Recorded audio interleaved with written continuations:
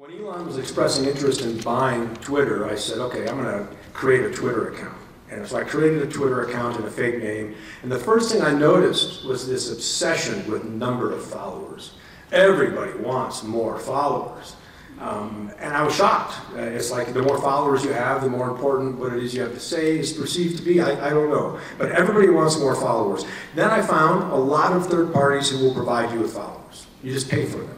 So I created my fake account, and I paid less than $1,000 US, and my fake account had over 100,000 followers, all fake. And these are created using bots and fake accounts to serve this demand for followers. Here's my fake account. You see I have over 100,000 followers, and look at the quality of the followers. They're obviously fake. They're the same picture, right? So these were allowed to persist on Twitter for a long time, and I was shocked that this is easy stuff to stop, and they weren't stopping it.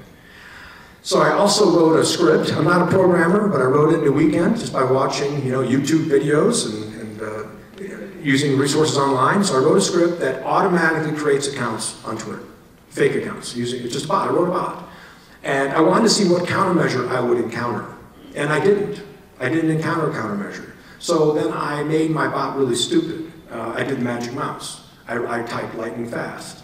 I came from the same IP address. And finally, I encountered this. And you've already seen how easy it is to defeat all forms of CAPTCHA. And this is what Twitter was doing to try and stop bots. All I needed to do was come from a different IP address in this one way. I didn't even need to use 2CAPTCHA to solve this. So they have no effective countermeasure. Also, Twitter has a reverse incentive. Right? They don't really want to know how many fake accounts they have because of daily active users. They play a role in their valuation. The more users they have, the more money their company is worth. You can't be the guy saying, give me 10 data scientists and $1 million in funding, and I'm going to prove that 80% of our accounts are fake. You're not going to get that funding. They have a reverse incentive. They don't want to know how many bots there are. Here's a social engineering site, a social networking site. Everything in yellow are bots. These are successful logins, not a grandstuffing attack. These are bots controlling the accounts they created. 93%. And depending on how you bucket, it's as high as 99%. So we see this across social networking sites. Here's a create account attack.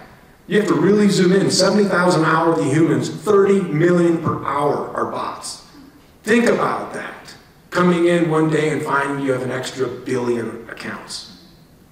So I asserted that 80% of Twitter accounts are likely fake. That's what I asserted, and it got lots of media attention, typically abroad. The US media wasn't interested in doing anything that would help Elon Musk at all. But there are the reasons why I considered it.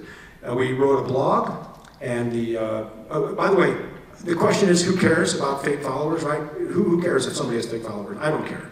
But that whole ecosystem can be abused by state actors, okay? They can create millions of fake. Think about the influence you could have over public opinion. You could bury truths, amplify lies if you had programmatic control over millions of social media accounts. So it's that ecosystem that is exploited. That's the concern I have. So we wrote a blog where I stated that 8 in 10 are likely fake.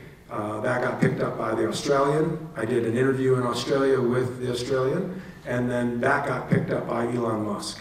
And he actually tweeted my picture, which isn't part of the article. So someone on his team got the article, then sought out a picture of me on the web, which isn't hard to find, even though I'm not on social media. You just do Dan Wood's F5, and you get lots of pictures.